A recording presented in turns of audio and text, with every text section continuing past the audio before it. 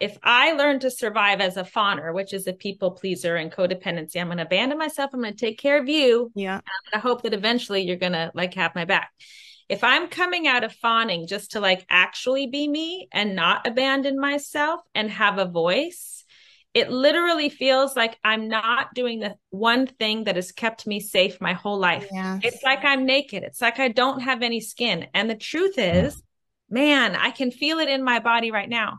The truth is, I don't have any skin in that moment. I don't know what's going to happen except this memory of how badly it went Mm. the first time around. And Oh, I hate I that. I even said this in the book. It's like, so I'm walking into the fire one more time. It's like, why Yeah. would I do that? Why would anybody do that?